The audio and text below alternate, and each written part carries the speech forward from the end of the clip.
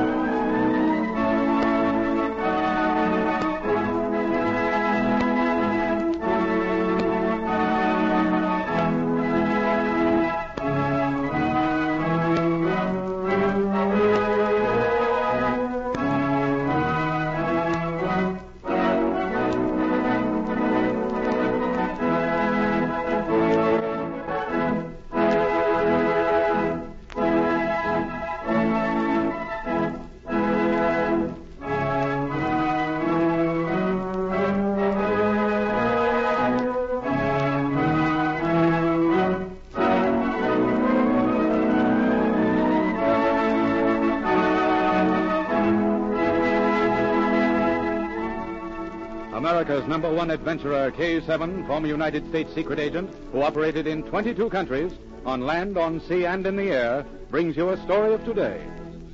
Here is K-7. With huge defensive rearmament programs getting into stride, shipyards have assumed a new importance in all of the great nations. Keels are being laid almost daily, and several great floating fortresses are under construction. This activity has attracted many foreign spies. They seek information about the new ships and particularly pictures of the shipyards and their location.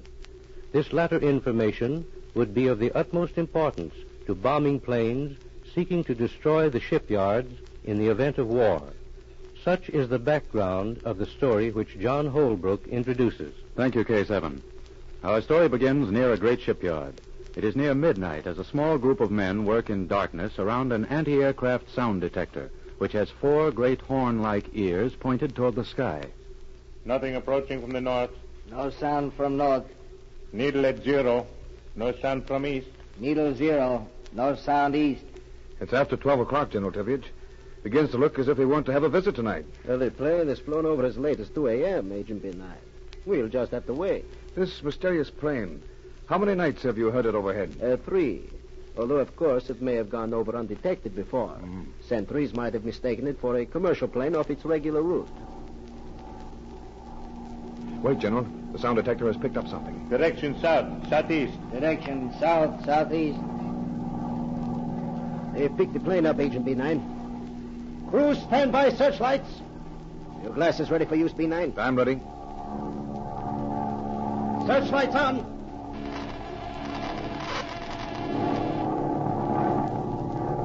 They're circling to the west to turn back. They've seen our lights. It'll be out of sight in another minute. Did you get a look at him? Only briefly. It's a fast monoplane, General. It looks almost like a pursuit ship. He's almost away. I think I have a plan. That's all that we can do here tonight, General. I'll see you in the morning.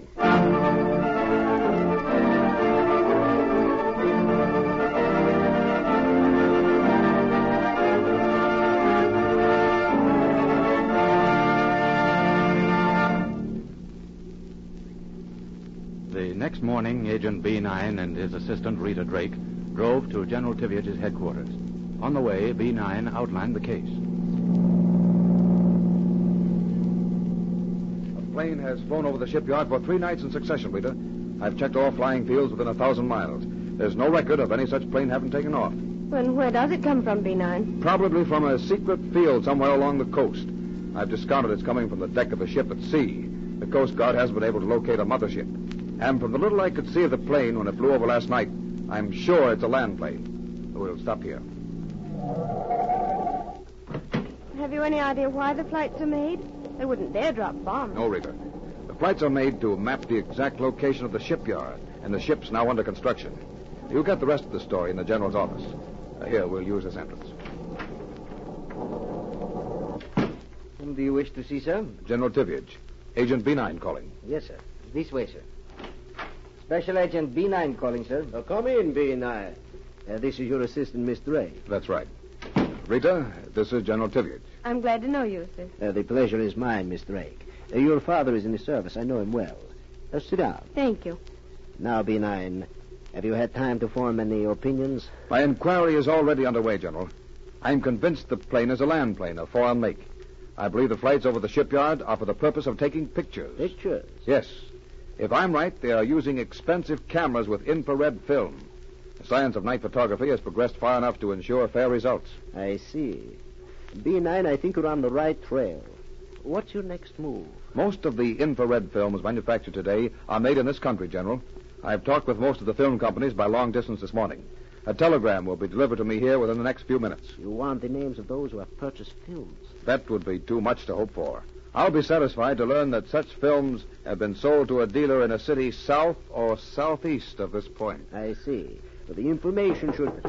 come in.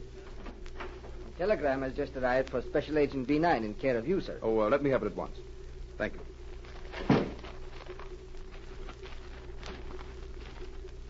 Yes, this is the information I want. Infrared film sold only to our dealer in Osborne, in your part of country. Has placed several orders. Should have supply on hand.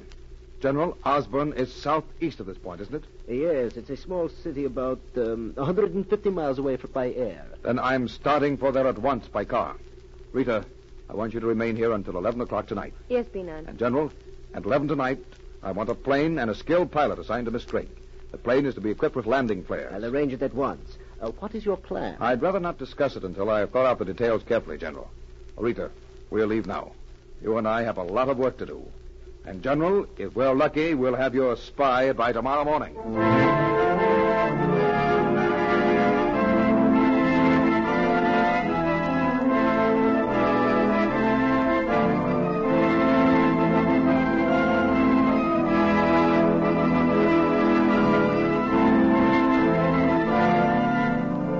Rita and B9 spent the next hour over maps of the countryside and making their plans. Then B9 left for the small city, which was to be the center of their activity. At 11 that night, Rita and her pilot took off and also headed into the southeast. An hour later, her plane circled the city of Osborne at a high altitude.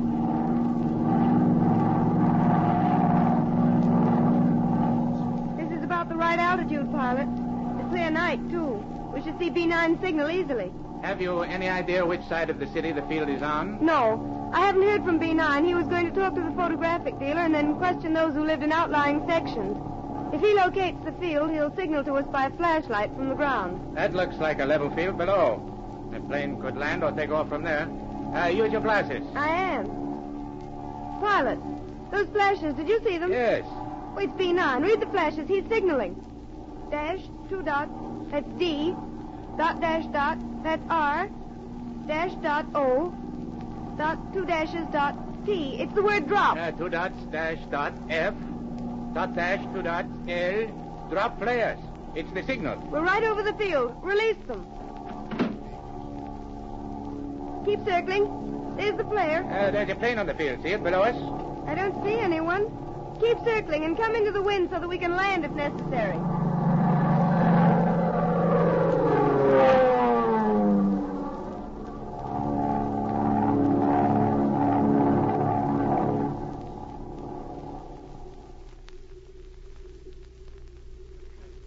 On the ground, 2 men were preparing to take off as Rita's plane appeared overhead. When the flares were dropped, one of them issued a sharp order. A flare. Get under the wing so he won't be seen. Someone looking for a landing field. Yeah, for us. Keep out of sight until the flare dies out. Then we'll take off. This plane is faster than any in this part of the country. Yes, sir. What are you looking at? A man. He was standing up at the edge of the field looking this way. You are sure? I saw him plainly for a minute. The flare is dying. Come on. Keep down now. What are you going to do? I'm going after him. Keep down. The grass is quite high. Do you see him? I think so. Yes, it's a man. Have your gun ready for use. All right. Put up your hands. Turn around. Let me look at you. Take your flashlight out of my eyes. Oh, B9. Well, so we meet again. Get his gun, Paul. All right. I've got it. Who are you? Travser. Yes, B9. I'm Lavelle Travser. The last time we met, you sent me to prison. It'll be different this time. Turn around and walk to the plane. What do you think you're going to do, Travser? Talk about that later. You're going with us. Start the motors. We've got to take off before the other plane lands.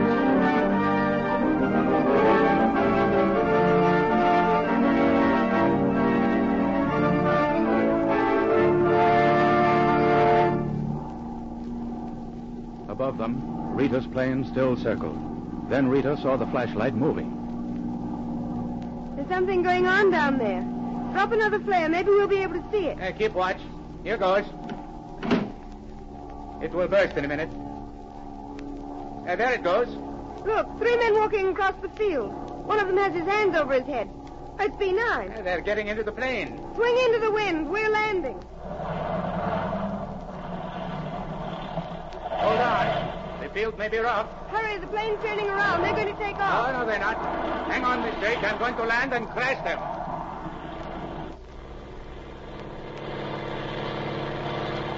Hang on. Here we go.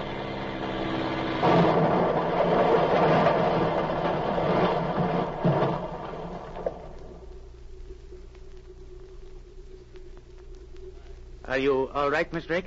I think so. Rita, Oh, B9, where are they? both of them are knocked out, Rita. I don't know how badly they're injured. They tried to jump just as you hit us. Are you all right? Yes, B9, were they the spies? Yes, Rita. One of them was Lavelle Travser, an old enemy of mine. He is one of the most ruthless spies in the world. If you hadn't arrived in time, he would have killed me.